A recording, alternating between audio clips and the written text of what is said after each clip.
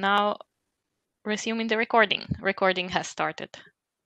Very good. Well, good afternoon to North American folks. Good evening to European folks. I don't see anybody to whom I have to say good morning to, but... Yes, you do. Oh, well, there you go. You wild and woolly waking up at ungodly hours people. Good morning, Brian. And so, a final reminder, please go to the CodeMD page.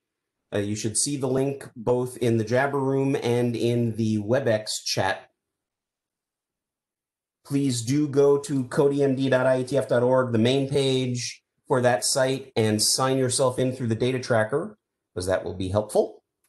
And add your name to the blue sheet in our page, if you would.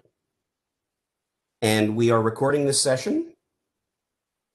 And let's get started with the agenda bash.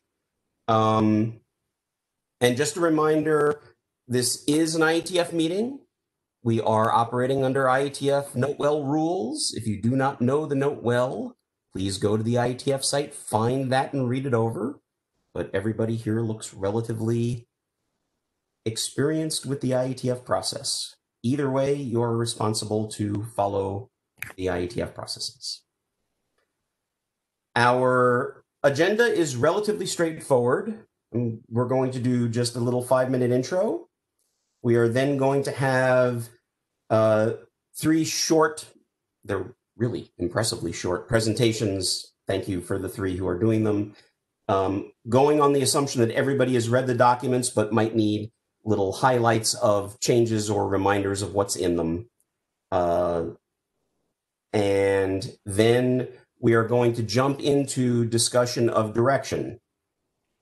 Any additional agenda items or things that we have to deal with? Anybody want to pipe up? Anybody want to unmute who might be muted, who doesn't know that they are? Good. And please do mute when you are not speaking. That is helpful to everybody. So here's our little reminders. The purpose of this session is to dispatch this topic area and/or these documents, which is to say, the discussion on content in any of the documents should be kept along the lines of where we're going to have this discussion in the future and what form it will take. We don't need to be going into the details and solving the problems of these documents in this session. We're dispatching.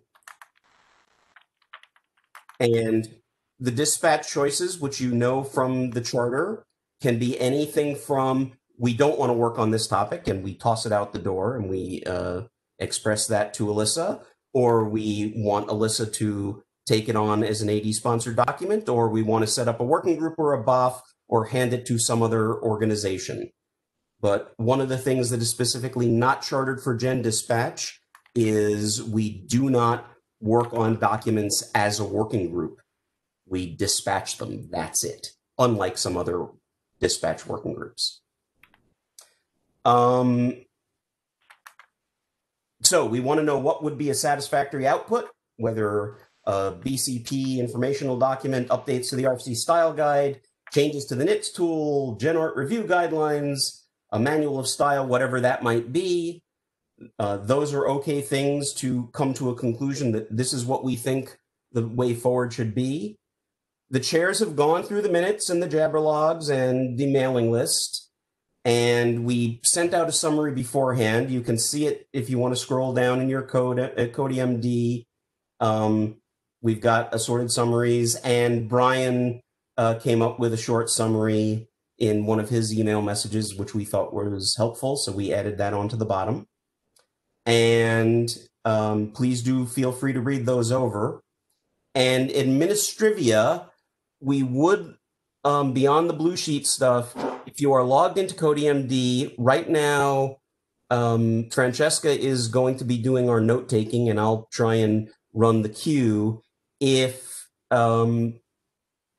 you would care to, please do add to her notes. That would be helpful. If you can just type something or keep an eye on what she's typing and say, oh, I can clarify that a bit. That is helpful to us. We're not asking anyone to be the note taker. That will be Francesca, but your help is appreciated. Any questions about any of that? Oh, and if you do want to raise your hand, plus Q in the chat window would probably be the most useful way to do that. And let me make sure I have a chat window open so that I can see people. Whoa, that's not what I wanted to do. Let's see if I can figure out how to get a chat window open. But in the meanwhile, Have someone in the queue. Elliot. go right ahead. Good morning, good afternoon, good evening. I'll turn on my video. I just have a question for the chairs about these documents and what our options are.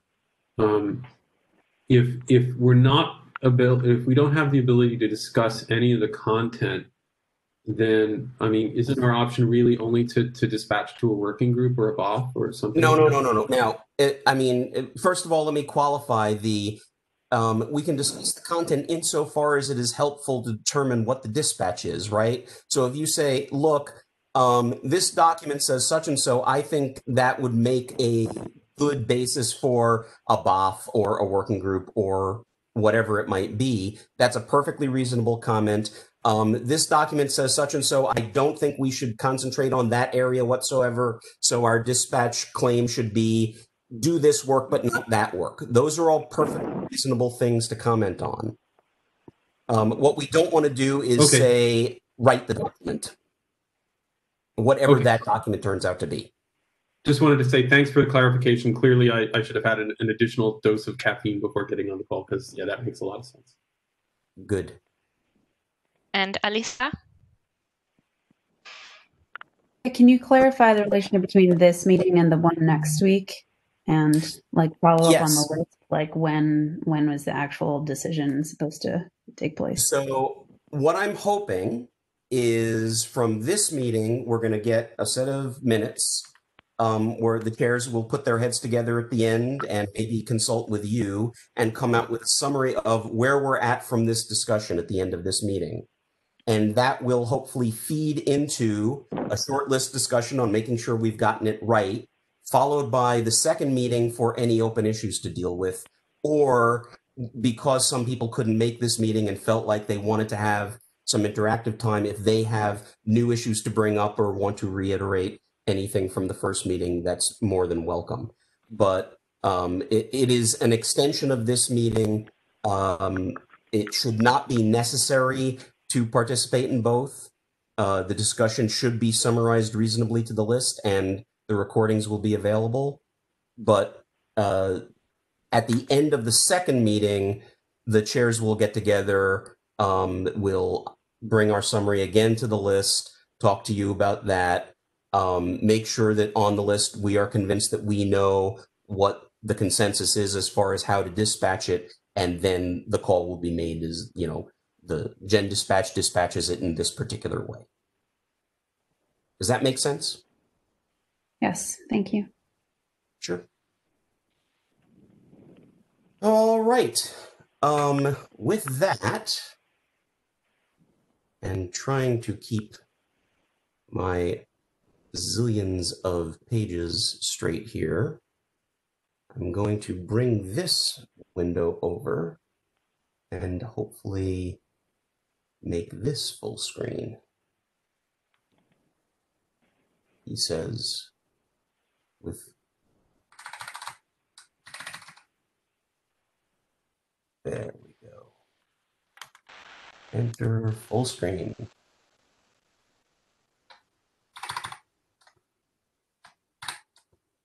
Is that sufficient for everybody?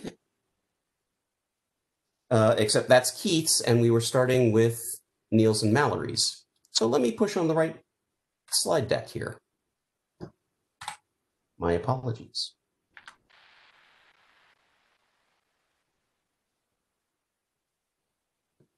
Grr.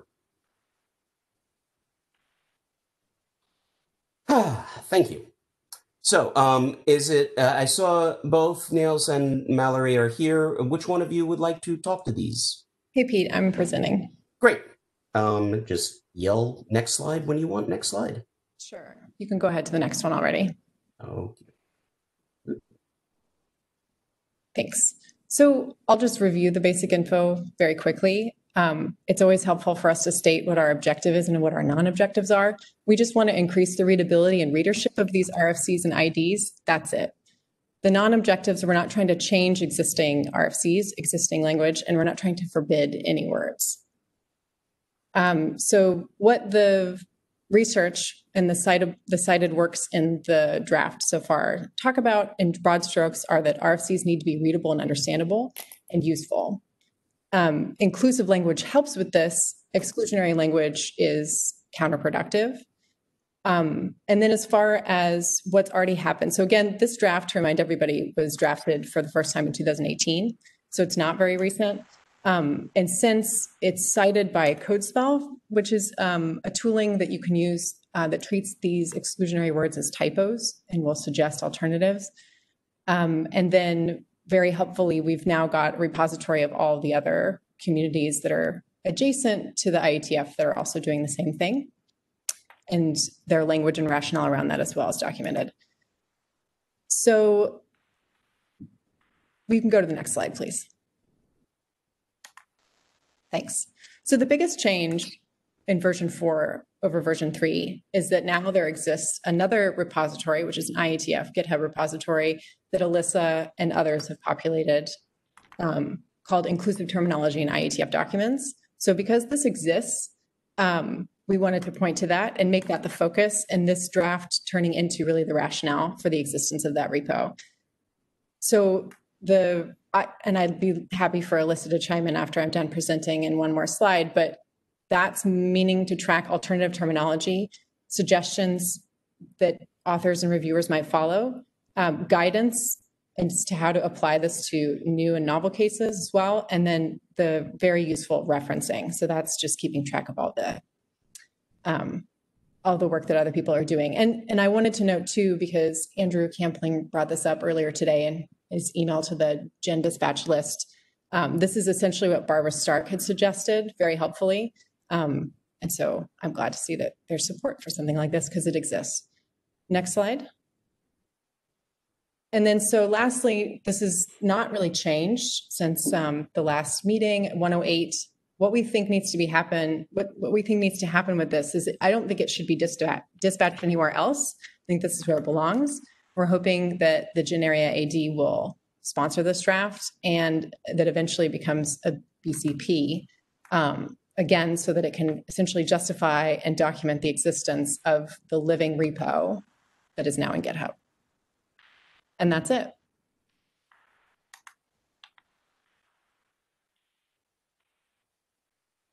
Okay. Anybody, I would prefer to just go through all three since they're kind of quick. If anybody has specifics they would like to mention now before we go on to the other two, that's fine. Go ahead and plus Q me, but beyond that, let's go on to the second document.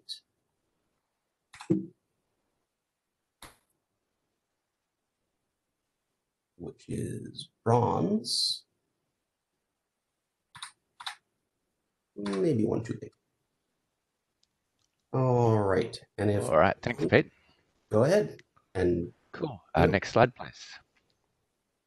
So I have slightly more slides to remind myself. My goal coming into this, looking at the discussion that exploded during the last IETF, was to try and find and document the areas that we agree, because there were clearly areas in which the IETF doesn't have consensus.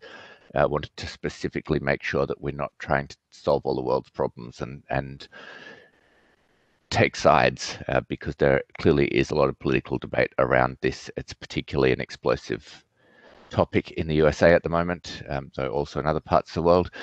And I wanted to go back. I'm fairly new to the IETF compared to a lot of people on this call, but I wanted to go back to the IETF's mission and base things on that. If you could go to the next slide, please. So I went and had a look at the mission, and that key quote there, making the internet work better by producing high quality, relevant technical documents, I think agrees pretty closely with what Mallory said in the previous slide.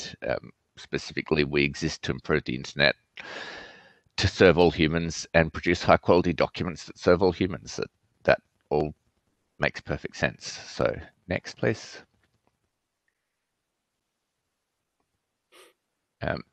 But we don't want to solve all the world's problems.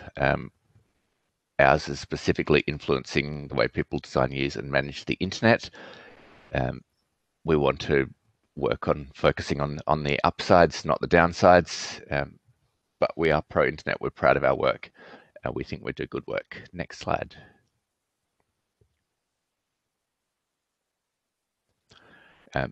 And specifically also, we want to have some constraints over who we bring in. We want people who are technically competent and who want to improve the internet. I took some examples of stuff that we don't want in the IETF because it's good to define our boundaries so we know what we're working with. I'm sure there are other things there. There was an example I came up with on the mailing list to do with the idea that we don't want people who say work is oppression. The word network contains work, therefore we must not use the word network anymore as a edge example of where things get ridiculous. Next, please.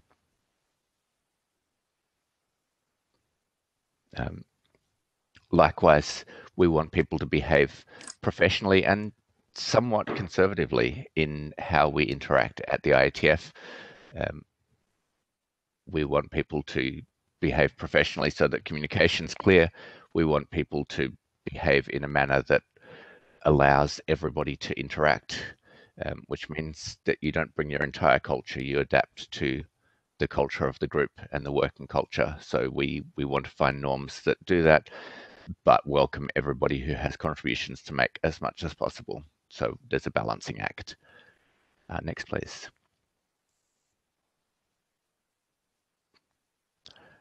And I don't know if I have collected all the things that consensus consists of or ways to get to consensus, but the three I could see were you persuade people to agree with your consensus, you fatigue them, you just keep pushing until everyone gives up, and then you've got consensus because nobody's arguing anymore.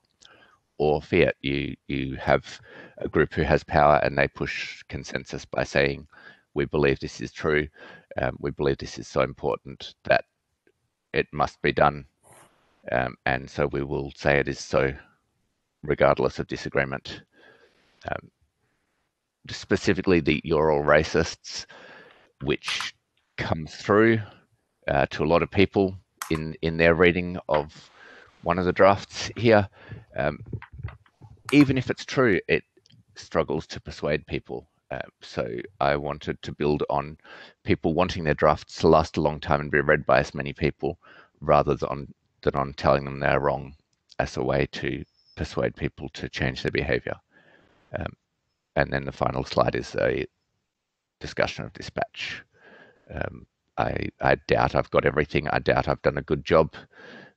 This is not my area of primary expertise. So I would love to have someone work on this with me, or to help someone else's draft. I don't think mine necessarily needs to be what's dispatched. But that's all I've got. All right. Let me get back to Keith's. Unless someone wants to pipe up at the moment. I don't see anyone making a comment just now. Yeah, for what it's worth, I haven't figured out how to enable chat. So anyway, not sure that I need to, but. But you can see the slides, and you're good to go. Yes, I can see the slides, and apparently you can hear me. So that's I think we're good to go. All right. We can ask people to come to the mic if they have comments, because we're not sure that the presenters can see the chat. Yeah. Yeah, I can see it. I can't type into it, for what that's worth. But anyway. Oh, interesting. So I was asked to do 2 slides, so I did 2 slides plus the title, and so we can go to the next slide. Love it. So, you know, the first thing I think is that I think no one here really wants to use unproductive language. If we offend someone or distract someone, that is going to get in the way of understanding our documents. And I certainly admit that we have not always done this ideally in the past, and we can improve what we're doing.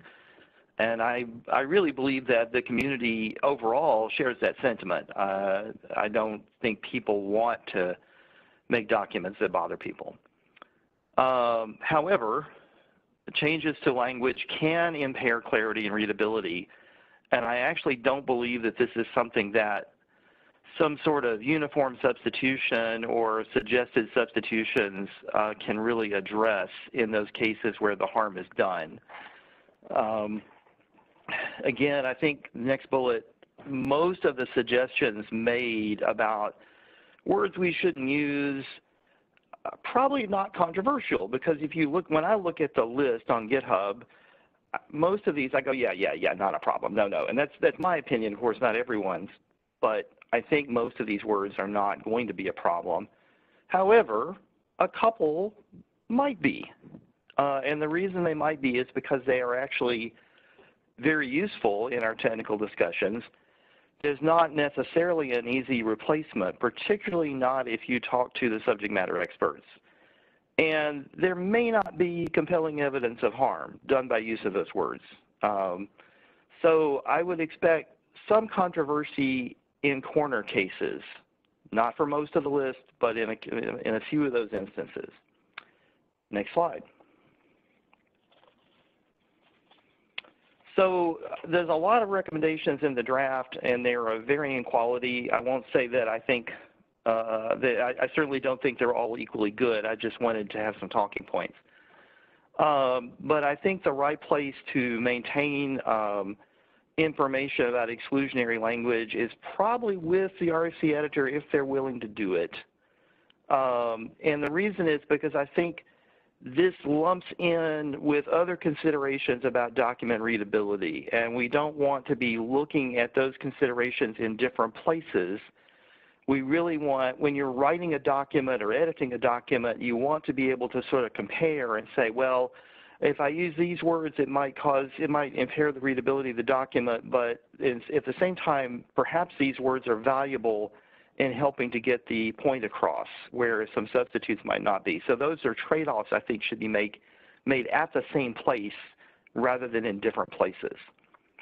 The second bit is that it seemed like a good idea to me if the internet draft tools we have, so every time you submit an internet draft, it could say, by the way, I noticed you've got these words here, and they might or might not be exclusionary, but maybe you'd want to take a look at it. And it should be advisory only, but the idea is to tell authors and editors, or as early as possible, really, you might have an issue here that you want to look at.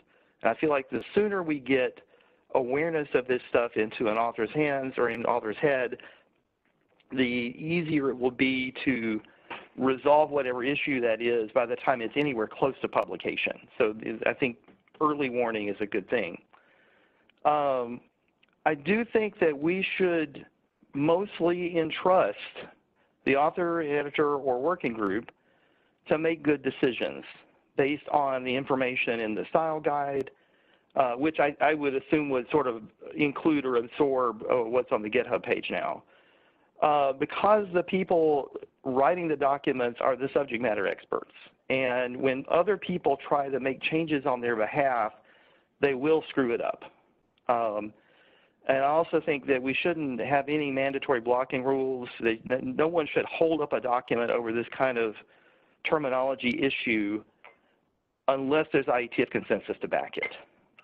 And the last major point, and there's several other points in the document, but the last one I wanted to put on 2 slides, is we shouldn't assume that we're going to go back and revise existing RFCs, because that's opening a huge Pandora's box in many of those cases. It's an immense amount of work. So we need good reasons to do that, and maybe there's a document or 2 that really needs to be revised, but I don't think we should assume that we're just going to go back and clean up large numbers of RFCs. We'll fix that going forward when those things are revised or replaced or whatever, but not as a separate action. So those are my 2 slides.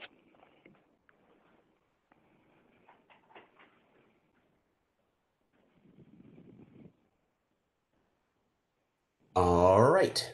And if I'm not, well, I'll leave the screen shared up here for the time being, just in case people want me to bring the slides back up for their questions. So I've got a queue of folks, which I'm assuming are all to the general discussion. Were there any specifics for Keith that people had questions or something like that? Oh, Michael, you did have a question for Keith. Keith, so when you say that we won't revise existing RFCs, do you believe that things that should be entered as an editorial errata? I hadn't considered that question, but I think off the top of my head, I think that is perhaps an option. Another option that I considered was maybe we want to revise terminology and say, moving forward, we're going to change these terms. And you could, I don't see anything inherently wrong with publishing, a 2-page RFC that says that. What I don't want to do is open up the old RFC and all the potential ripple effects that can have. You got to update all the references. You got to update the boilerplate. You've got now you've got other documents that are being in the process of being revised, and the new RFC has to wait until those revisions are complete. It really can take a very long time and a lot of energy, and often there's really not a lot of energy to do that kind of work. So if there's some other way, perhaps the errata process or perhaps a separate, brief RFC, maybe that would be better. I just don't want to open up the whole RFC and revise it for this reason. All right, Bron, you also wanted to speak directly to Keith or ask a question? Another thing that came up on this specific topic that I think is quite important is that changing terminology, a lot of people have commented on the list that it's easy, just search replace master with primary and slave with secondary and you're done, which is fine in the documents itself, but these terms have also found their way into a lot of code, into a lot of other stuff that's built on top of this. And so what you'll wind up having is 2 terms traveling in parallel as mostly synonyms into the future for quite a way. And there are plenty of examples where having multiple terms for the same thing causes confusion and failures in systems. So there will be some, and who knows how much, and that's the problem with pretty much everything on this topic, is that there are different opinions about how much weight and how much damage each thing does. There will be cases where things go wrong because of this, and so we have to be quite cautious about the damage that we can do by having multiple terms for the same thing. And Andrew, you also had a question or comment for Keith. Yeah, it was just building on that. I was also going to say, as Bron just did, that straight search and replace might be problematic with things changed out of context. But my question for Keith was, if you're quoting from an existing document, I think one of the drafts, I don't think it was yours, suggested that you amend the words used in a quote if the terminology is problematic, which I'm slightly uncomfortable with, because then it's not really quoting from the document, but I'd be interested to know what your view was on that. I think you need a really good reason to change the existing terminology even when quoting, because I think it's much more likely to add to confusion than to now maybe there is a document out there for which there's a really good reason. I don't know that. But overall, I think that we expect old documents to use historic language. I mean, part of what we're doing, language changes over time, and part of what we're doing is simply adapting to that. Like, people have already started, minimizing the use of gender-specific personal pronouns. And, that's fine. Like, we're just adapting to our time, but when we read an old document, we don't expect it to be expressed in modern language. So I wouldn't make a broad recommendation about that. I think, again, these issues are better sorted out by people who are close to the subject. If, for instance, database people are going to be aware of what language they are using, not only within IETF and elsewhere. And I expect the language we use in IETF documents to adapt along with everyone else, rather than IETF putting a stake in the ground and saying, this is how we're going to talk about it, and we'll be stubborn about that, and some other organization says, this is how we're going to talk about it. I expect these to be moving targets, and the subject matter experts should do what they think is best, informed by the RFC editor style and whatever input we have that says, hey, we're offended by this language, and here's why. And it's like, oh, okay, we should take that into account. But I don't want to I'm really skeptical of making sort of rules that say you shall do things this way. I think that's going to cause us more problems than help us. So with the last, with particularly Bronze and Andrew's comments, I do again want to remind people to think about, questions, comments that will end us up with a dispatch decision, not necessarily fixing the document as we want to see it fixed. So I don't see anybody else who wanted to question. No, quick question. How do you raise your hand again? Oh, in the WebEx chat, if you would +Q. Although if you want to do it in the Jabber room, I've got both windows open. I'll notice that too. Well, can you consider this my +Q? And specific for Keith or just to the general queue? Just to the general queue. Right. I'm trying to type on my phone. I'll put in the +Q anyways. I will Nico +Q you. I did it. Oh, okay. Thank you. All right. So running back to the top of my general queue, Jim, you wanted to. Hi, thanks. I have a concern about the way that this discussion is kind of being seen from the outside as being an official IETF position. I've already run into a situation where Mallory's draft was cited and referenced as an IETF document. And I'm also looking at the GitHub repository.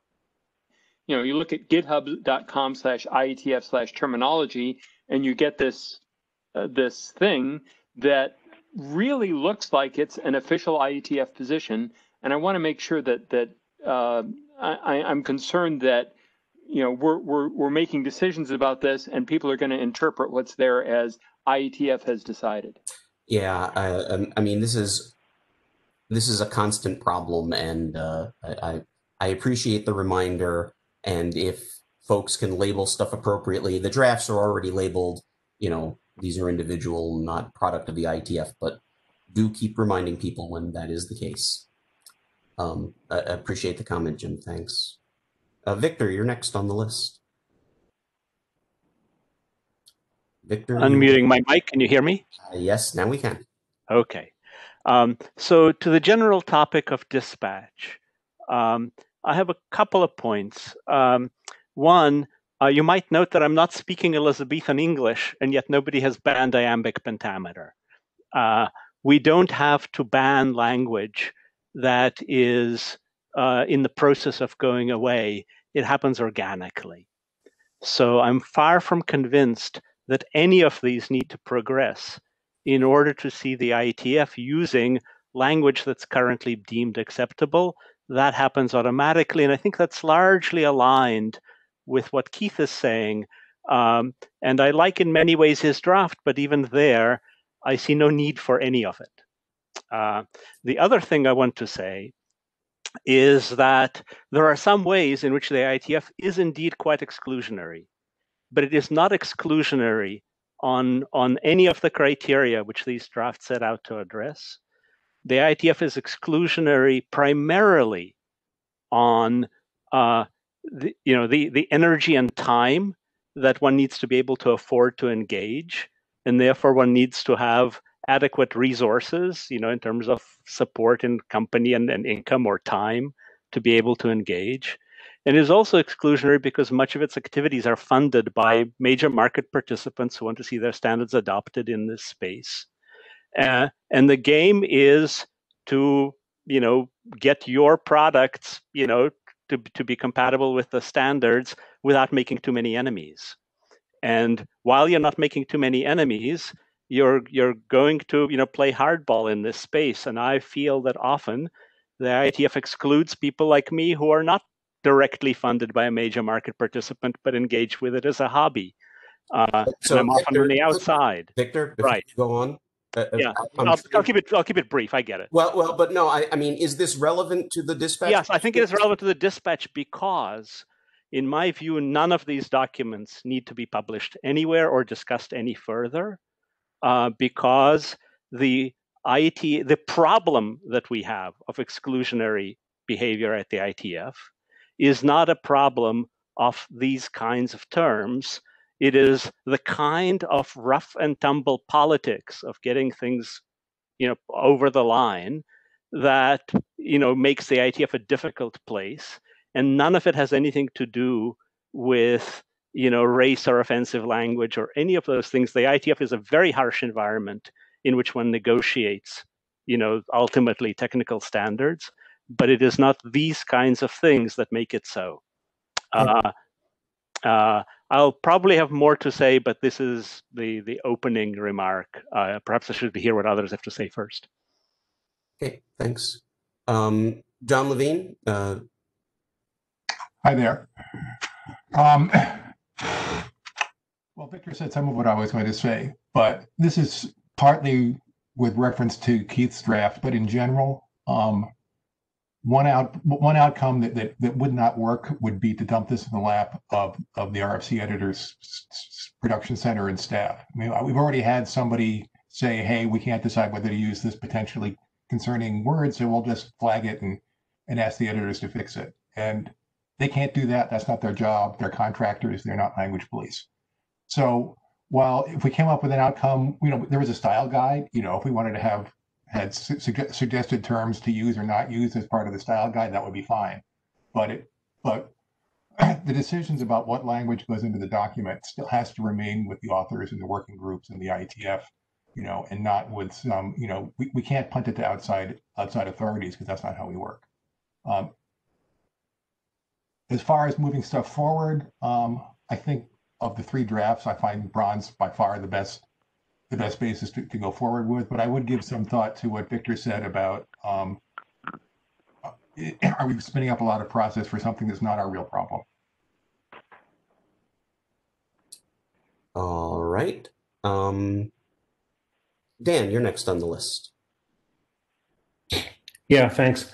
So I guess I want to second what Jim said. I've gotten contacted by on two separate occasions of people telling me that Mallory's draft is an RFC and that it's IETF direction in this arena, and it's a credible amount of pushback I have to make because of the misconceptions. I don't know why this is getting traction, but it is. So regarding the issue of dispatching, I think I'd like to agree with Victor that I'd just like to see this go away. But sadly, I think that there's too many people that might not be possible. I think a BOF would be a shit show, and I think a working group would be a little bit more managed shit show, but it would still be pretty bad. So I think probably an AD sponsored draft. To that end, then I think the best draft is probably bronze because it does, I think, balance these contentious issues more appropriately, I think.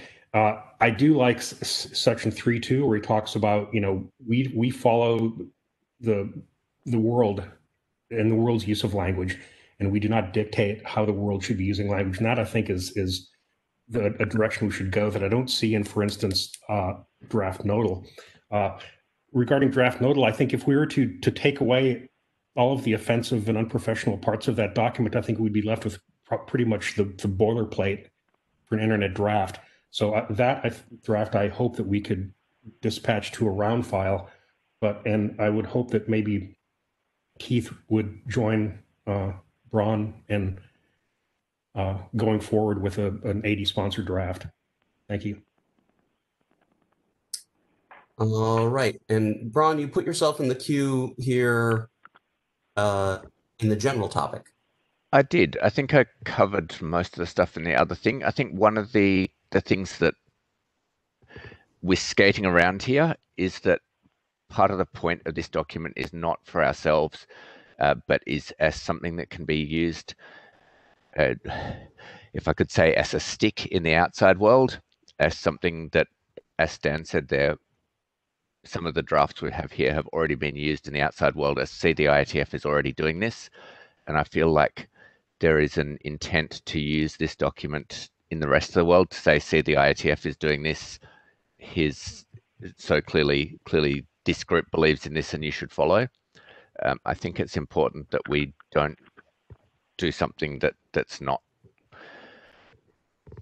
benefiting our mission, and become, I guess, a pawn or part of the outside world process here. So I would like to keep us focused on improving us necessarily, and not in fighting the world's battles. All right. Michael, you had a general insert into the queue. I wasn't in general. I was asking for Keith, but if you ask me, my general opinion is that I agree with several people who said that I think that a BOF is going to be a real problem. And I guess in the end, I would like to see Keith and Braun produce an AD sponsored document. All righty. And just to insert something so that people think about this, because I've now heard the comment several times, AD sponsored, and we'll get input from Melissa, I'm sure, eventually. But if there is work to be done, if there are changes to be made, can that all happen during an AD sponsored last call, or will there need to be a small working group? Might be something to cogitate on and comment on, because I'm sure Melissa will have a thought on this. Mallory, you were up. Thanks. So I just wanted to comment generally about where I think the way forward is with this particular discussion and what comes out of it. Without the original draft, so the draft that Niels and I put together, I don't think the other two make a lot of sense. For example, like what Keith is saying is that we need to have, we're raising the bar actually on comments and suggested changes to language, which should be rather benign and suggest maybe the wording could be improved.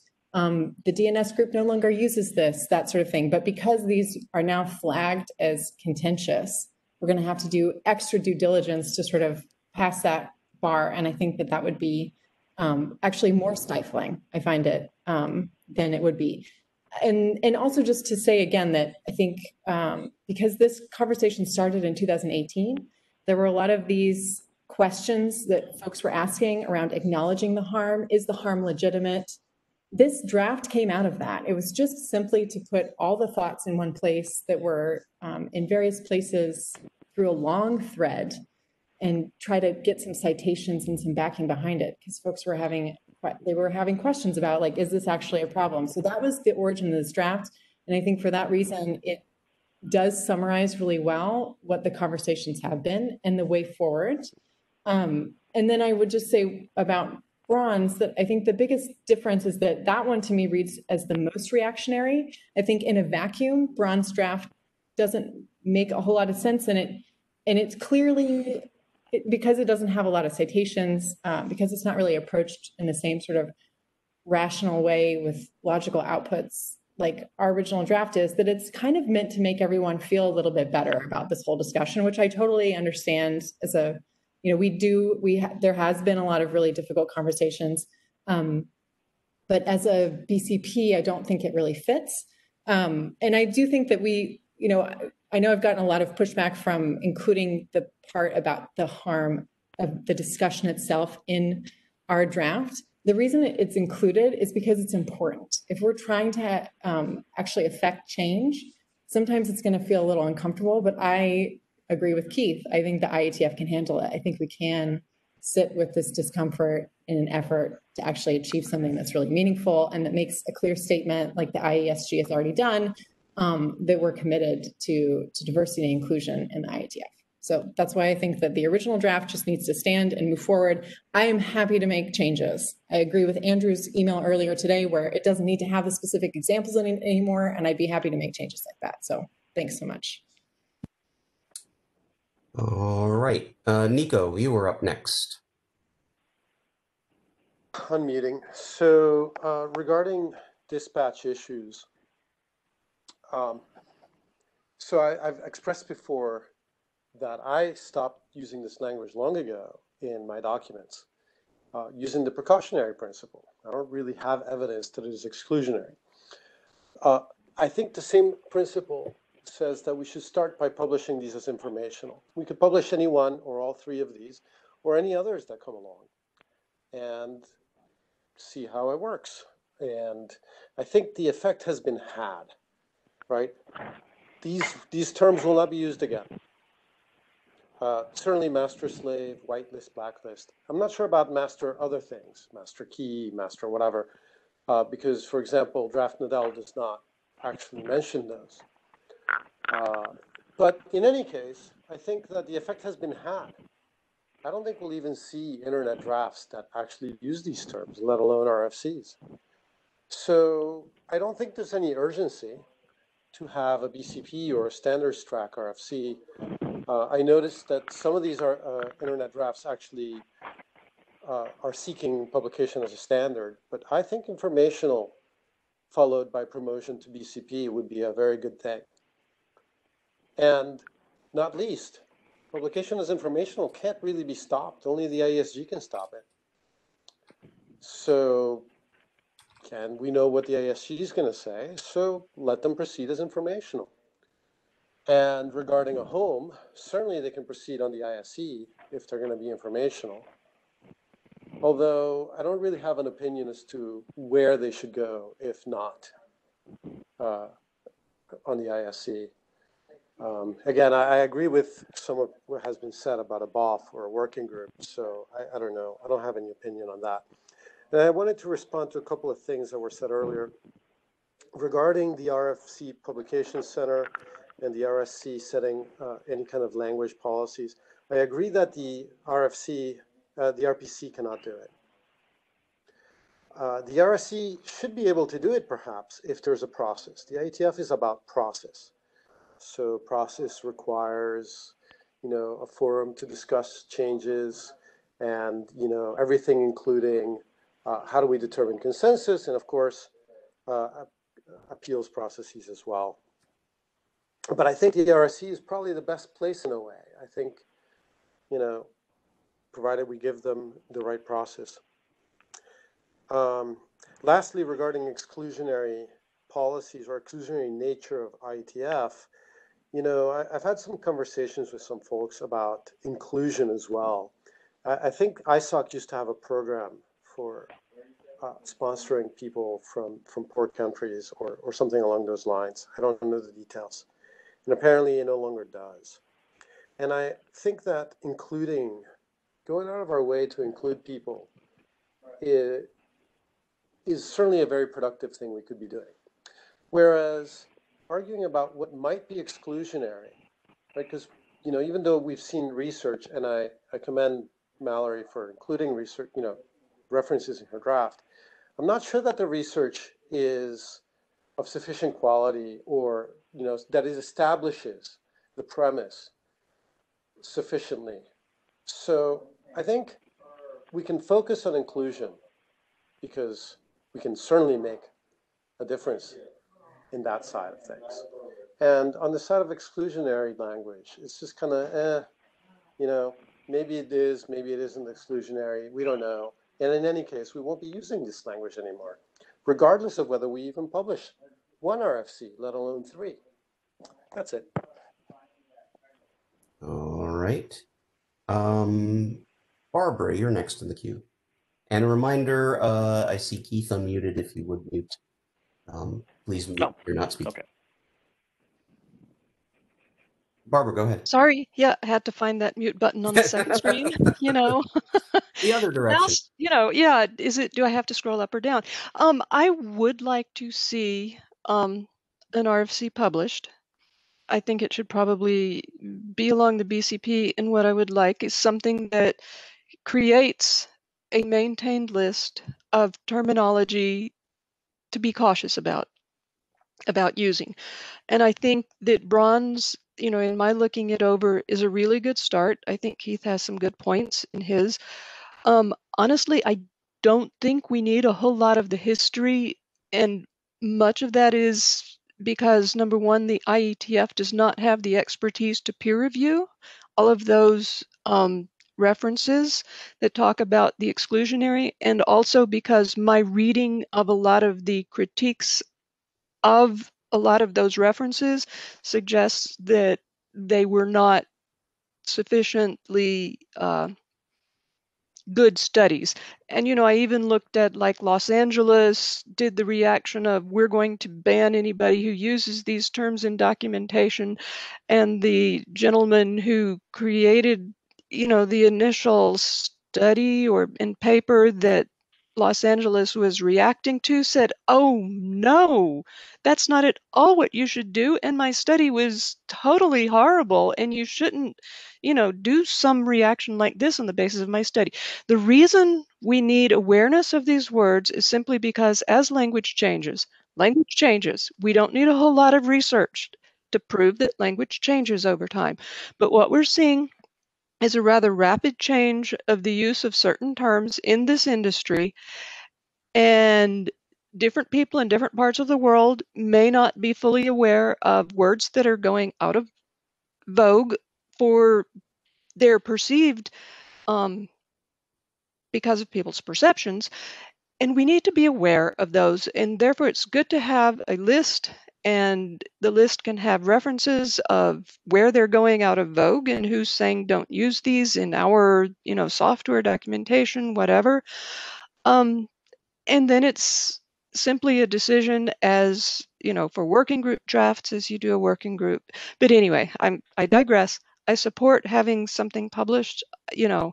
With an AD, I'm a bit concerned about the ability for it to be crafted by multiple people, but I don't know. Thanks. Thank you. Keith, you put yourself in the queue. Yes. Okay. I think back to Victor's point about what is exclusionary, and I think the statement has been made that one of the ways in which we're exclusionary is that people come into the IETF and we don't speak and use the terminology and think and model things like they do, and that is exclusionary. And I want to emphatically disagree with that idea. Fundamentally, what we do in IETF is try to find rough agreement among people with diverse perspectives. So anybody who comes in and says, you guys don't think like we do, or you guys don't think like we're supposed to, or you guys don't talk like you're supposed to, is going to have a difficult time functioning in IETF because that mindset does not lend itself to consensus building.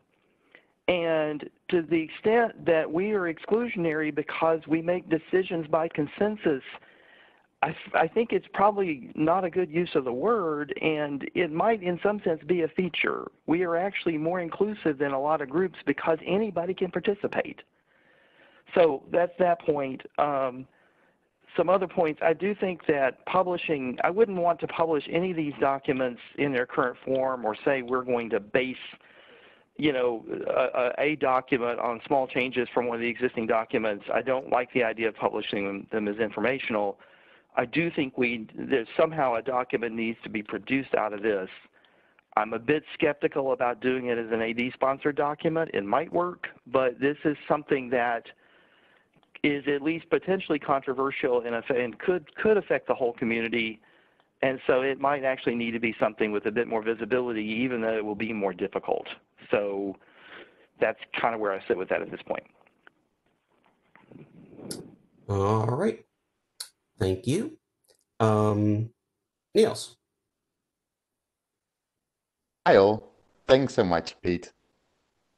You hear me okay? Yep, just fine. Go ahead. Excellent.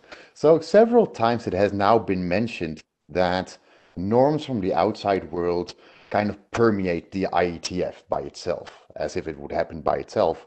But I think we see that the IETF really does not look like the rest of the world. We have very different behaviors, different meetings, different text structures. Our tooling even looks very different from what other people use. That's not necessarily bad, but that kind of twists around that idea that we'll automatically start to do what other people do. Next to that, the IETF also does not really look like the rest of the world. The IETF looks like a really particular part of the world. So the IETF itself has not diversified as much as we wanted, and if we want to do that, then perhaps we should take the norms into account, not just of all the people that are already here, but the people that we think should be here as well. And perhaps we could then look towards people who have extensively studied the interrelation between language, race, power, technology, and infrastructure. Because the infrastructures we build have a great impact on society, and we should also take that responsibility because it's not just technical. So I do hope that we can continue with this work and maybe indeed ask people who have more experience with diversity and making communities more diverse and language more diverse, help them to input in the process of the draft AD. I agree that that is not perhaps the best work. The working group would be a best place because maybe the IETF does not have all the expertise that is needed. So I'm not saying we should outsource it to another group, but perhaps we could find a group of people that could help advise the AD and us on how to make next steps, and people that could perhaps assess the literature and best practices if people feel that the current research or papers that they do not know are not good enough. Maybe they could look for expertise because I think, yeah, well, we know that you know what expertise you have, and you know what expertise you don't have. So I hope with that we can continue to work. Thanks so much. Thanks, Niels. Bob, you were next in line.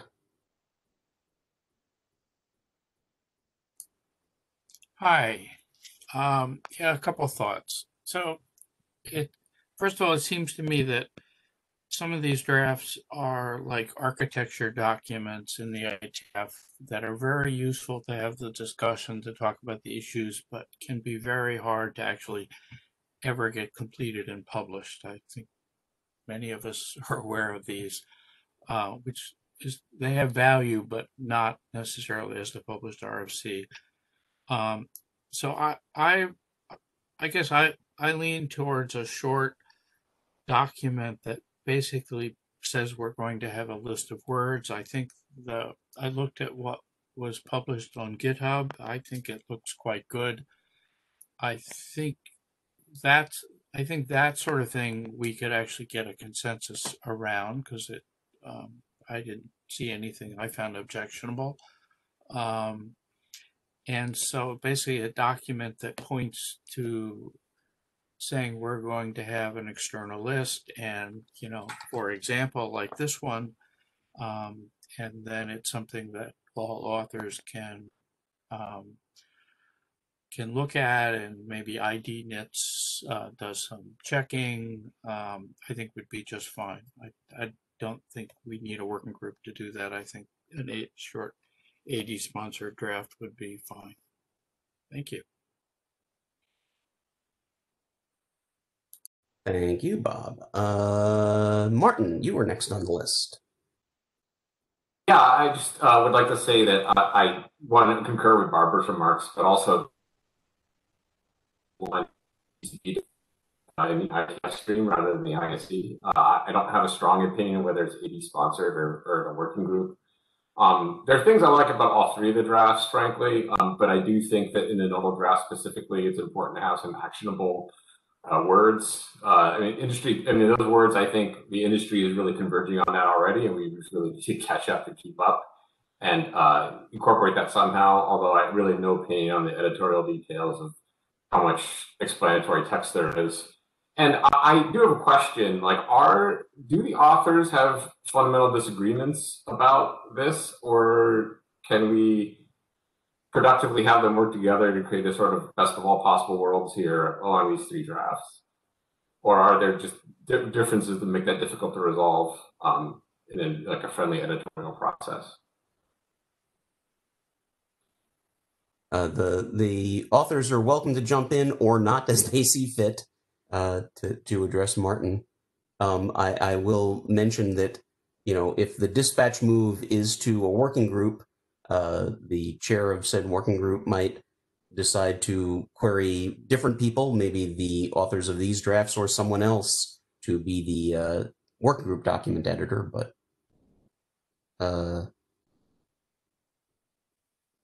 I don't see anyone jumping in. Okay. Although there are some comments in the chat. Sorry, yeah, Mark. Well, I guess we don't know if there are disagreements or not, but I found it interesting that really, some people don't want to do anything, but pretty much the whole spectrum found something to like about one of the drafts, somewhere on the, so maybe there's some common ground that we can find here. I'm more optimistic about that after this discussion than I was 2 hours ago. Thanks. So Elliot, you were next up to bat. Okay, so hi again, everybody. First of all, thanks all three sets of authors for the drafts. There's, I think, something in each of them that I've enjoyed reading. I was going to talk just for a moment about modalities of work. If we dispatch to the area director and we end up having to last call debate a lot of stuff on the IETF or the IETF last call list, I think we all can predict that that won't be fun. And so it may be the case that we would like to have a working group, but a working group with a certain modality. And so this is just maybe some thoughts for the general area director and for the dispatch chairs to take back. One possibility is that we dispatch to if you will, a working group that would be sort of akin to the old style working group that Alexei used to do, where he would say, you have this particular small task to do. You can talk about, start with this draft and then talk, talk about it. You're never going to meet, get done quick. Another modality would be almost the inverse of that, which is, on the whole, we'd expect you to hold a lot of interims because the communications and email don't seem to be particularly fruitful. And that way you guys can get FaceTime and talk through some of these things and hopefully, build your issues list. MNOT has demonstrated the power of the issues list in both the HTTP BIS and the quick working groups at some point. So there's leadership there in terms of how to do it. But this is another possibility in terms of how to go about it. What I would add, just to finish, is while I have a preference for bronze draft in its starting form, as we might say, I don't know that I would want to lose the work that Mallory and Niels have done, but it might not be that I want it to be the BCP, but that supporting information is something that I think could be further developed. Now, where it could be further developed raises an important question, which is, do we have, as Barbara said, the expertise to really review the work in that context? Do we know how to review the research work? Do we have the right people in the room? I don't know. That's a problem. And it's something that I'd like to work on fixing, from an industry standpoint, which is to say to go through my organization to try and drive some questions about this. And I know that other people are thinking along the same lines. But I did want to add that I thought that work was interesting, and I don't know how to dispatch it to where it could be productive. But I do like the work that's gone on. Thanks, Elliot. Victor, you were next in the queue. Yes. Perhaps I miscommunicated a little bit, because when hearing Keith's response to what I said about exclusion, I just want to clarify that a little bit. What I really want to say is that the IETF is by far the most inclusive group in terms of the ability to participate that I've seen. Anybody can join anytime. You can pipe in. To the extent that I meant, that the IETF is also a difficult place to be included, it is in the process of reaching consensus for views that might be right but not popular, or various other reasons why one might have a hard time bringing one's colleagues along. It's a difficult process. So to the extent that there's exclusion in the IETF, it's largely about whether one's ideas will or will not be accepted and the difficulties of doing that. But otherwise, the evidence that the IETF is exclusionary of participation is thin and very questionable. On the other hand, what I really did try to say was that though the IETF is not exclusionary, it is not possible and it's not going to be representative, because the people who can afford the energy and time to participate in this very difficult process are unusual people, and we cannot change that. So we cannot arrive at quote unquote diversity, no matter how hard we try, if diversity means representative of the broader community. That's not going to happen. It is not a reasonable goal, and we shouldn't go there. Now, the other thing is that I still want to defend the idea that the best outcome here is to acknowledge the fact that language is changing, publish none of these documents, and move on.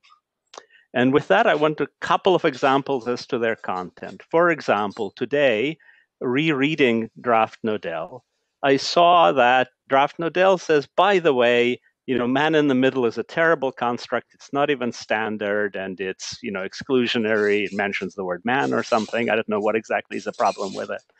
But I opened up my copy of Schneier. I could, if you want, I can put my camera on. Here it is. Schneier Applied Cryptography. You can find a copy in the nearest bookstore. In the index, I find man-in-the-middle attacks with all kinds of descriptions and language. For people practiced in the art who understand what a man-in-the-middle attack is. There is not a single mention of an on-path attack in that book or any other book you'll find on cryptography. These are retroactive constructions of problems where there are none, by and large. Now, I agree that at this point, I would be reluctant to use whitelist, blacklist in most cases. They're not really such good words, not because they're racist, mind you. To me, blacklist is a reference to, McCarthyism, right? And, the blacklists of the 50s, perhaps to somebody else they mean something else. Given that it means different things to different people, fine, let's not use it because it might evoke different things to different people. But we don't need to go there. This is already happening organically. The entire thing about master is nonsense. Master is a word we use in polite society. If it's okay in newspapers and on the radio and in TV to talk about master's degrees and master whatever, and even to talk about slavery. It is not a rude word. It is not a swear word. It's not the N word. It's not the F-bomb. It's just the word slave, and we use it every day, and nobody gets offended when they hear the word slave. So most of these things are fishing for a problem where there is none. Right? We're master carpenter. I have a master's degree in mathematics. There are master copies of records and so on. And I think I mentioned in the email discussion in IETF that while I don't use master and slave name servers anymore, to me, a master zone file, being master in the sense of original rather than controlling, is a far more apt description than anything else I've seen. And while others come close, this one is already as well established in documentation, has clearly no hostile intent, and nobody's going to be offended when they read about master zone files. So what problem exactly are we trying to solve here other than posturing? And the posture, if it's really to change our language, language will change organically. If we want to posture, I question the wisdom and frankly, sincerity of the need to posture in this space. Victor, that's the end of that. Right. And it's simply because this comment about sincerity is out of line. I'm sorry. I don't want anybody to impugn motives, motives to any of the authors on this. I just fine. I withdraw that. motives have been imputed to me, and in this, So that does not give you the right to okay. motives to others. Okay, fine. You let the chairs know if there is an issue on that and move along. Okay, sure. Understood. Thank you. Okay. Okay. All right. That's it. Andrew, you're next up. Sorry, coming off mute. Thank you. Firstly, I should have said apologies. There were some typos in my email earlier today, so apologies for offending the eyes of people that read my email. My spell check was switched off, and I clearly not had enough coffee. I quite liked Barbara's comment earlier, not her exact words, but about reference to words to be used with caution. I thought that was helpful. And perhaps a rather softer reference, and that's a good way of phrasing where my mind is at on this stuff. Because I'd forgotten earlier, but I remembered some comments on the original IETF list from people in Eastern Europe who'd had experience of words that they were told they could no longer use, and that made them feel deeply uncomfortable because they'd seen how their society evolved as a consequence of that. So I think it's worth bearing that in mind, that there are some people on the list who've had a lot more experience in that sort of thing than probably most of us have had, and I think we should learn from their prior experience on that. On the matter in hand specifically, it may be a relatively small part of a larger issue around inclusion, but because of the airing it's been given and the way it was positioned when the document was sort of delivered from the IETF, I think something needs to be published rather than nothing. And as you would have seen from my email, I think Bron's document is the right starting point, but could usefully be extended. But I think it's the right sort of foundation to build from. I think it should absolutely not be a US-centric document. Otherwise, it completely misses the point about diversity. And that was one of the issues I had with reading some of the drafts, that they seemed to not understand the rest of the world and were completely driven from a US experience. And I think that's unhelpful. And I think if something is published, it could potentially be the first in a series of documents on inclusion, which broaden out. I think it was Bron that referenced other, or somebody certainly referenced other areas of inclusion, which were maybe more important. So if it was the first in a series, that would be a valuable contribution. I wouldn't have said this was the most important issue, but since it has had so much airtime, there needs to be something coming out of it as a result. So I would suggest dispatching Bron's document, but with some additional work to be done. Thank you.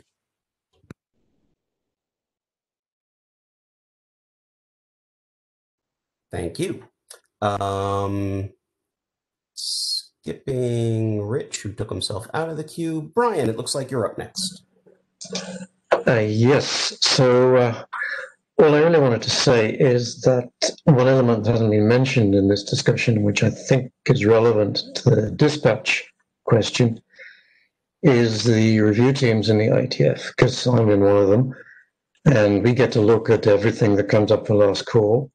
I can't remember a single case where my review has said you might want to change the word X to the word Y, but whatever happens, I think the key practical thing that we should dispatch is to make sure the review teams are all in tune with this issue and that people are watching out for it without needing a specific allow list and block list of words.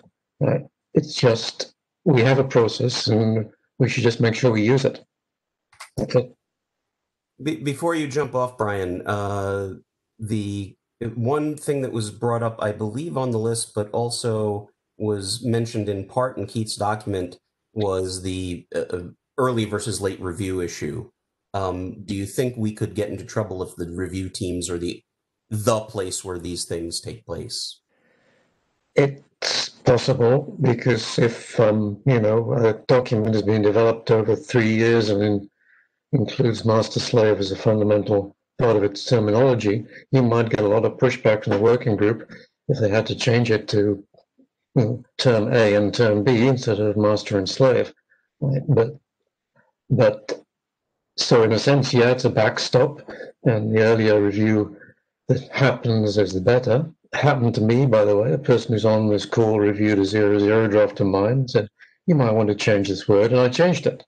Right? And it wasn't master slave, to the record.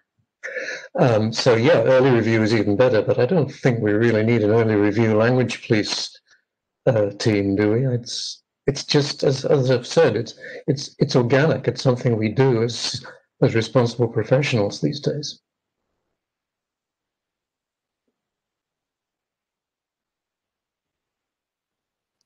Very good. Nico, you were next up.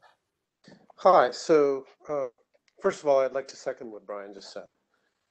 I actually don't think we need an early review. I mean, I think people will review and they will respond accordingly as they go. Also, I wanted, something Elliot said made me think a little bit. And, I think we saw a lot of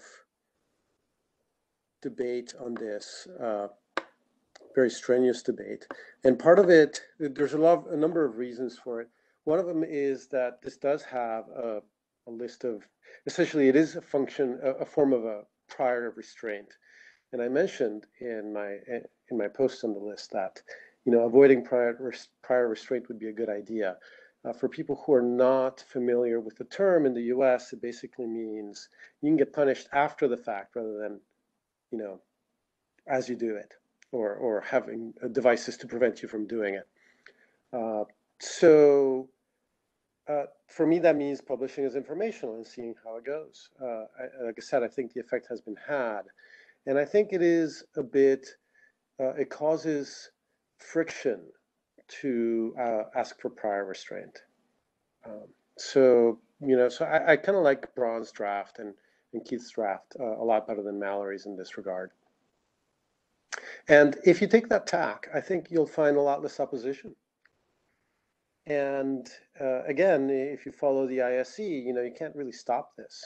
So I'm not objecting to publication. And I'm not, and I won't. And I especially won't if, some of the really objectionable language that I called out earlier today is not really there or is softened. So I'm not going to bring it up.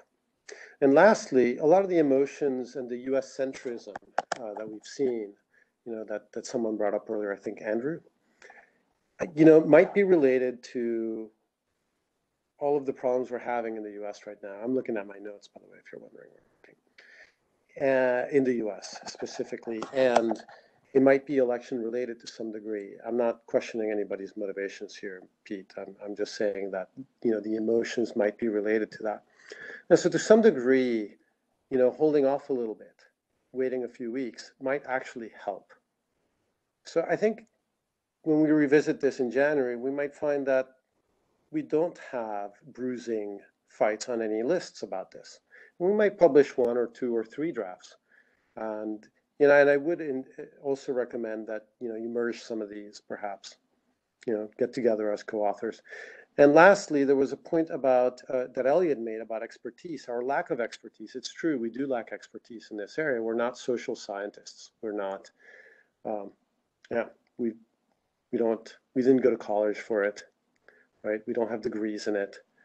And to some degree, this is something that, maybe has to come from outside, but remember that even in academia, there's a lot of debate about these things.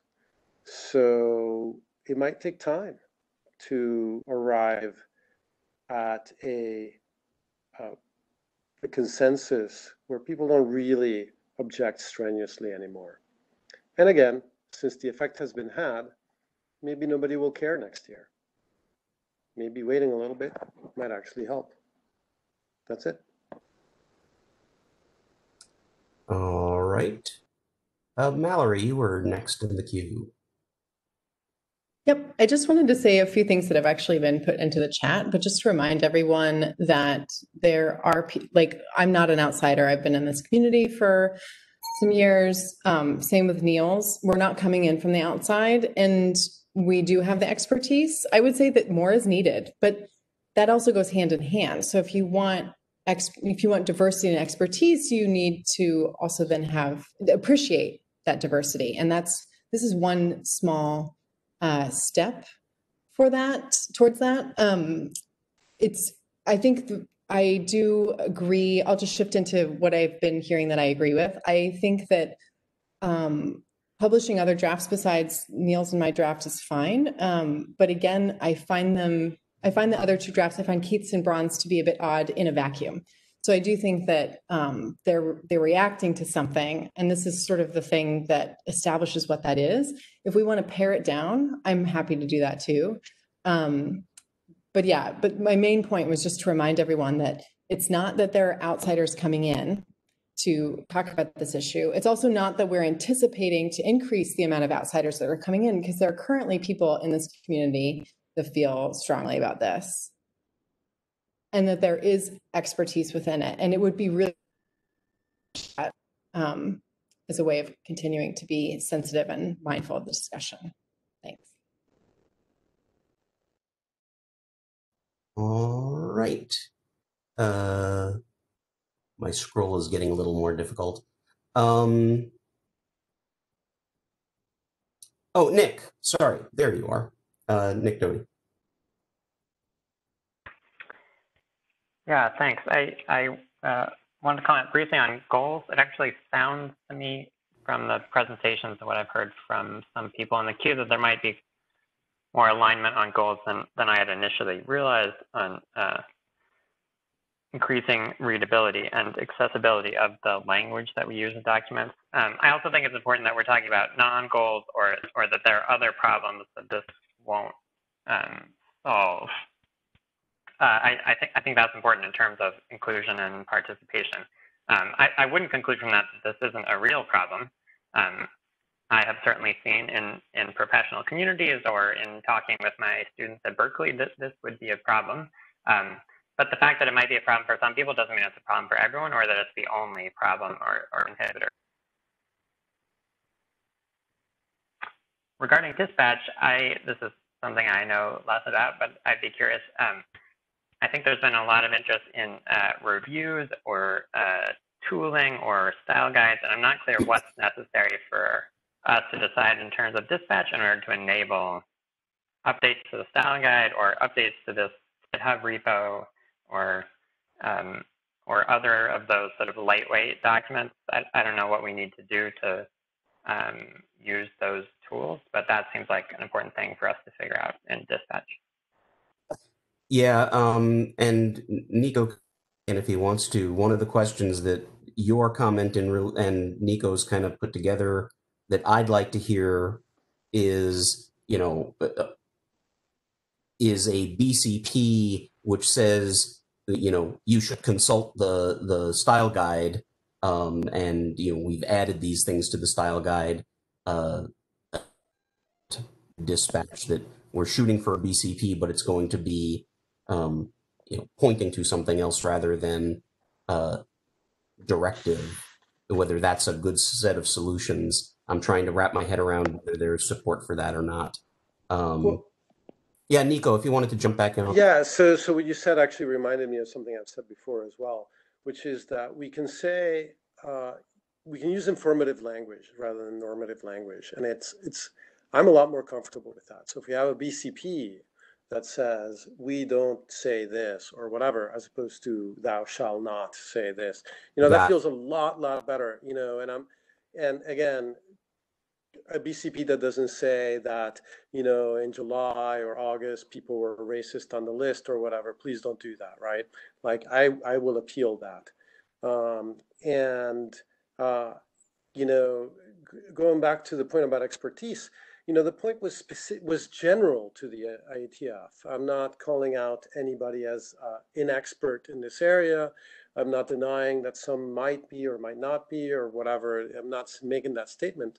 I'm saying that the lion's share of the participation at the IETF is by people who don't normally spend a lot of time researching social anything, social All right. policy, social Understood the studies. point.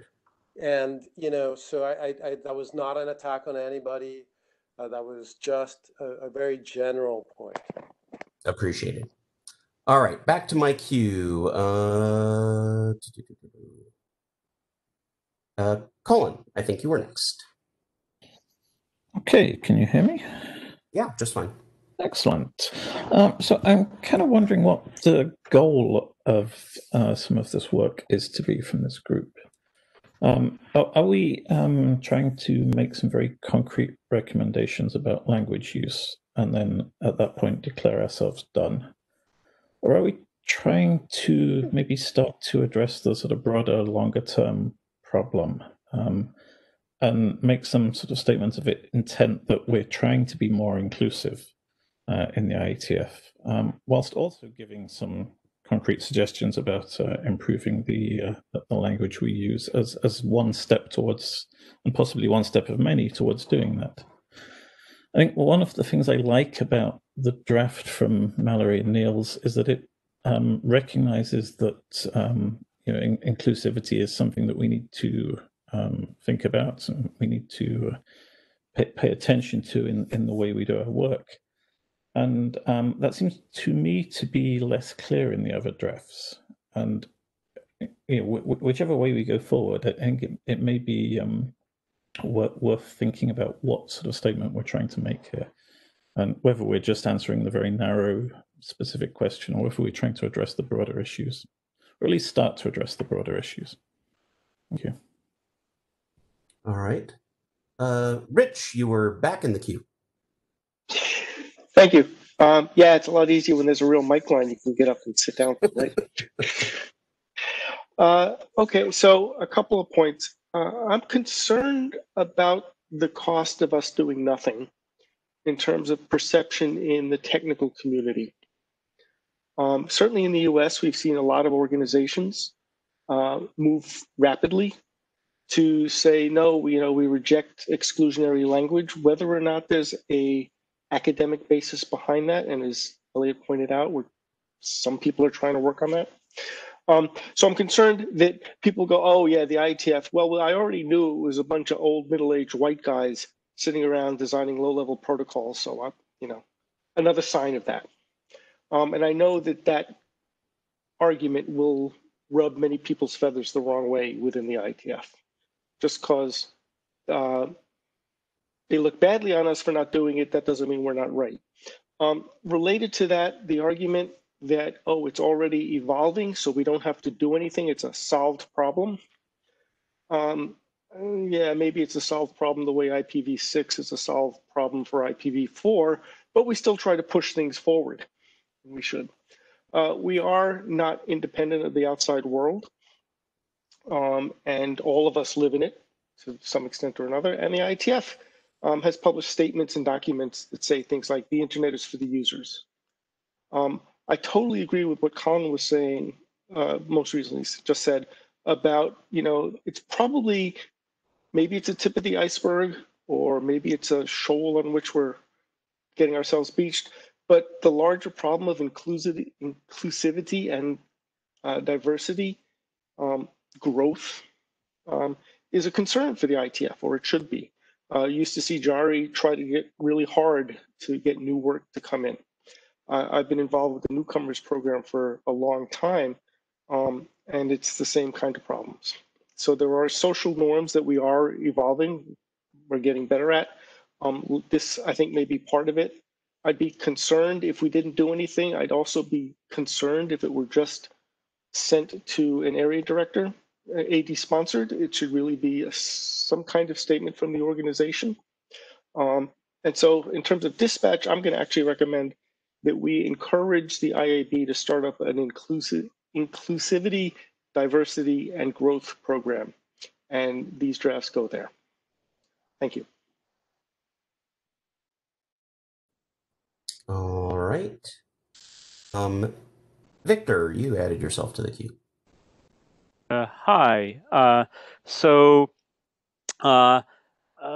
Back to sort of the question of inclusivity specifically, one has to be a little bit careful about whom inclusivity excludes, because it is assumed that when we encourage people to use more inclusive language, that every way in which we do that doesn't then necessarily discourage others.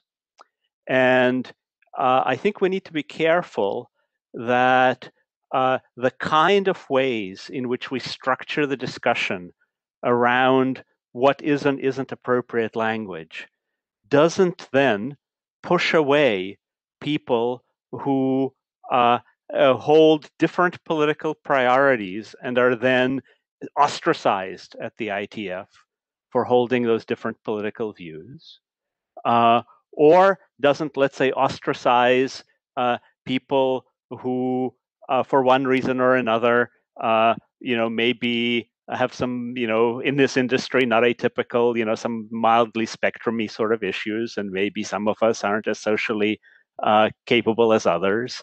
And yet we don't necessarily want to exclude broad swaths of IETF contributors for whom, in fact, direct policing and direct enforcement of language norms would in fact become a barrier to participation. And yet, much softer touches without explicit lists and with consensus and with organic evolution of language would present a much lower barrier and a lot less friction, because if we start having official guides and official lists, they will be sources of endless debate and friction. Whereas if we leave it to people to just feel in their own skin, am I really comfortable saying that for me, without being told, no, you can't use it, and then I have to resist and argue about it because now my feathers are ruffled, and I'm now inclined to defend my right to say it because somebody's saying you can't. There can be negative consequences to pushing these buttons too hard, both in terms of exclusion and both in terms of actually promoting the use of the very things we're trying to forbid by bringing them front and center. The softest possible touch, barring evidence, compelling evidence of a deep and structural problem, is wise. We don't want to exacerbate and open these wounds, and we want to have a demonstrable case of, are these actually causing real and substantive and also quantitatively real problems. I can't say we can't prove zero. We need to demonstrate that these problems rise to the level where we need to care. All right, I see Joel in the queue next. Thank you, Pete. I want to disagree with the subtext while agreeing with one part of what has been said a couple of times. So I'll start with the agreement. I would hope we can get to a point where we can say people should avoid this kind of thing, embrace that kind of thing, and not have a police structure that tries to enforce that. Trying to enforce proper word usage is probably a nightmare. At the same time, I actually think having some word lists is helpful. I have run into several different cases on different ends of the extreme. One case where a word might be objectionable, but I think the right conclusion is to say it's not, but we could write it down. And another case where somebody pointed out a word which I myself used, and when they pointed it out, I went, oh my gosh, I shouldn't ever be using that word. And it's like, none of us are perfect in this.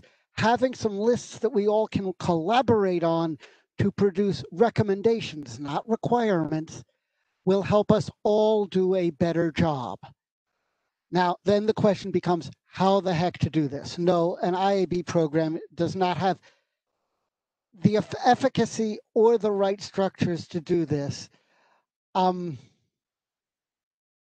think probably a series of BOFs, and just violate the rules, have 3 BOFs to at least craft the initial document in a community fashion, not clogging up any other mailing list, seeing if we can get some initial words that we can agree on, whether it's Braun's words or Keith's or Mallory's words suitably massaged, and figure out what we want as a starting list and where to put it and how to maintain it thereafter and how to continue the discussion.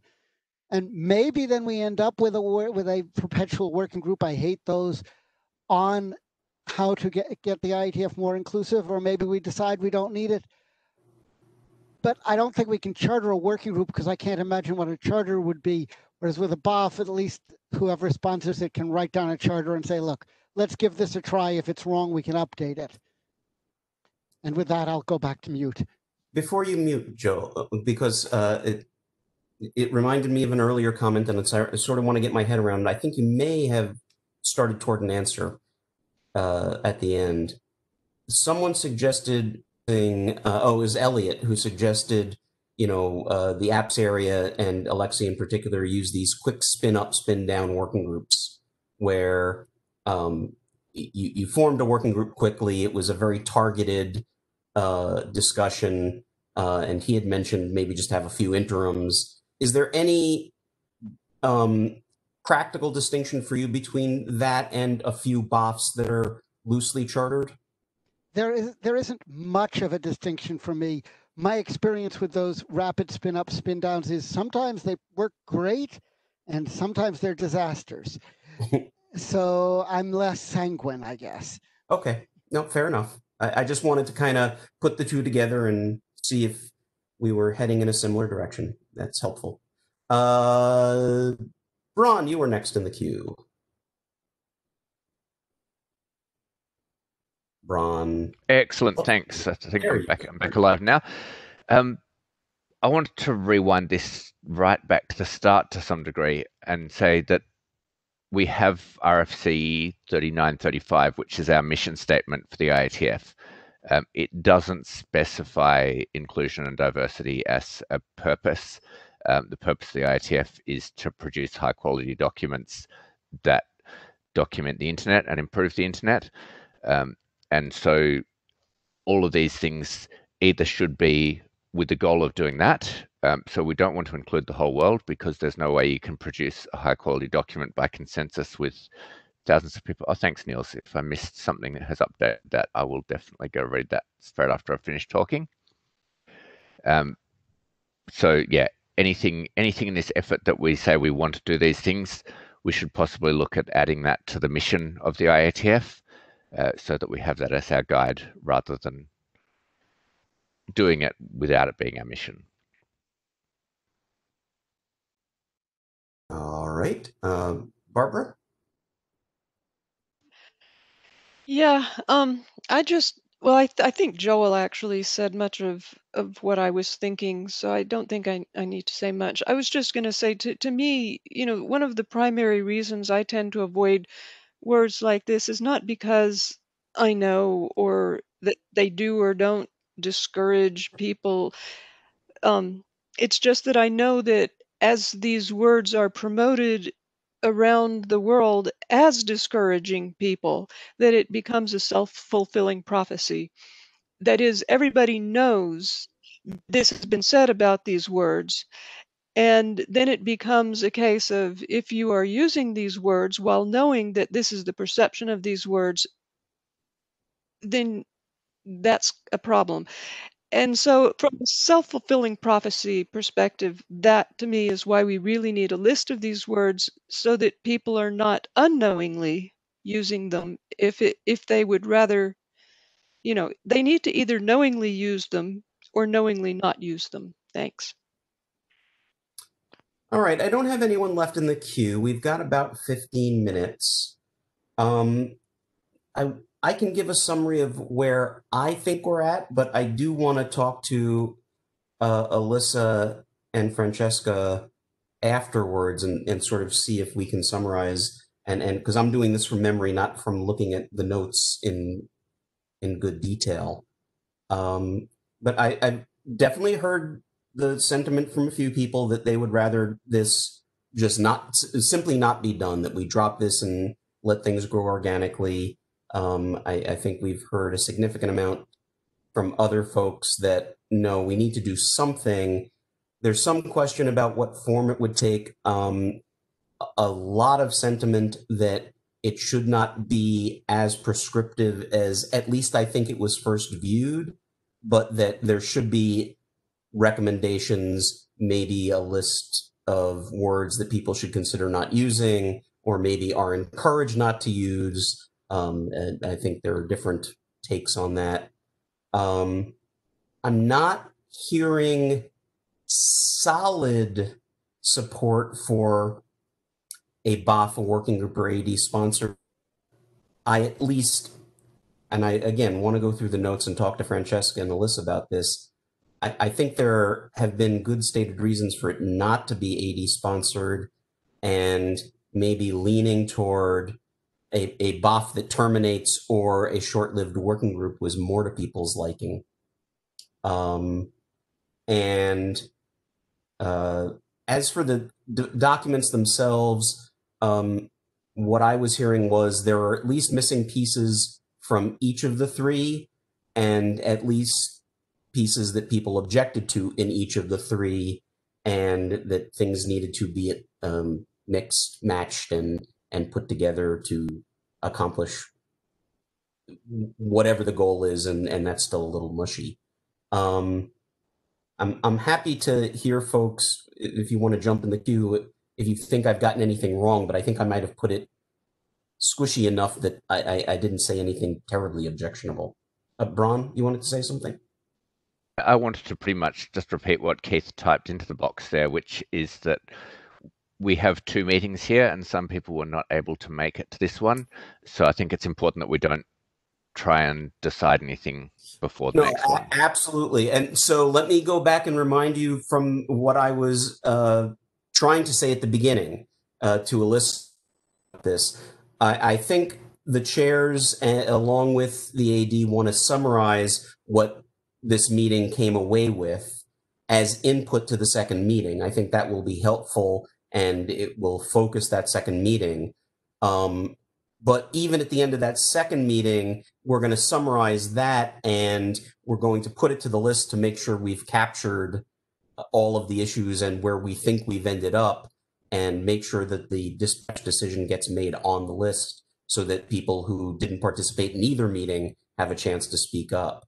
But absolutely agreed. Whatever we come out with is not a final decision today in any form. So appreciated. Elliot. Thanks for the summary. The only thing I would just add to it is that I think it's important to capture the point that Colin made about scope, in terms of the scope of the work, because I think that could be a good input to your next meeting. Yeah, I'll try and see if we've got enough to even make a comment about where people are with the scope, or whether that'll just be a next meeting topic.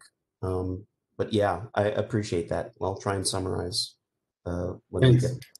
I mean, if we're going for both a working group, this could be something that could be discussed as part of the charter discussion. The charter for, yeah. Yeah, absolutely. Mallory, you were next up.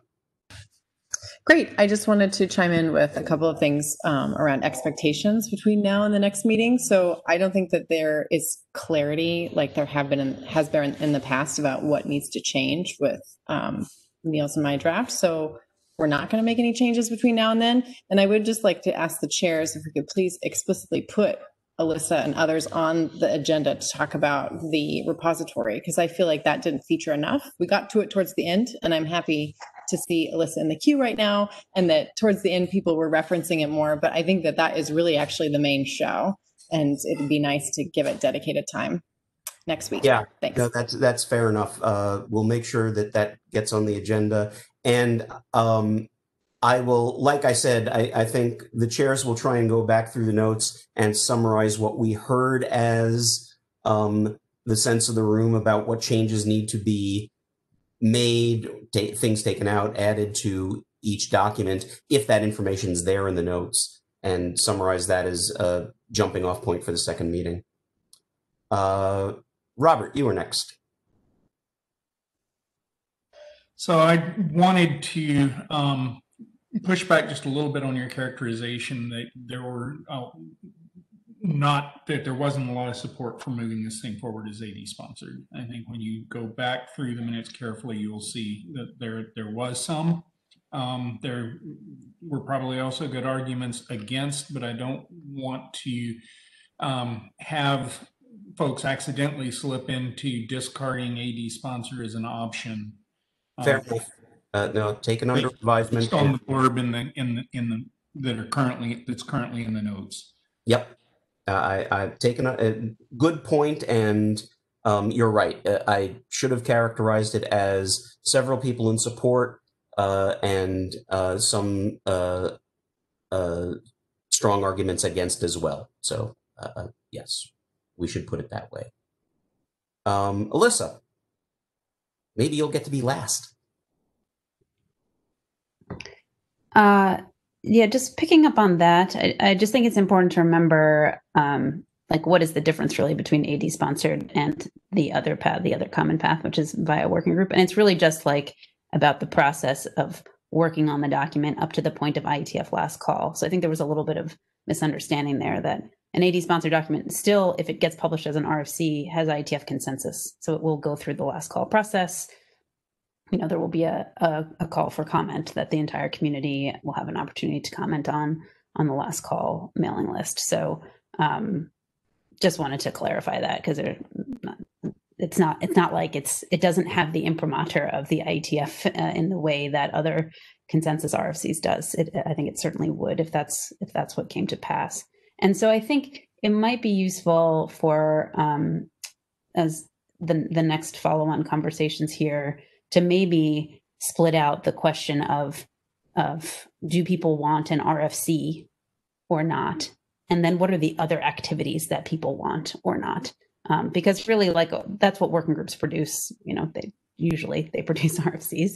And I can appreciate looking at the other models of, you know, a series of BOFs or a working group that doesn't publish documents or something, but it might be nice to just kind of nail down the question of document or no document, and which path people like. And then also have a section, you know, speaking more to the points that Colin made and others about other things that could be done and the broader scope of diversity issues potentially, although there's, of course, a lot of history around diversity initiatives in the IETF. On the GitHub repo, I'm not particularly interested in speaking about it. If somebody else wants to speak about it at the next one, that's fine, but I don't think it should be me. So.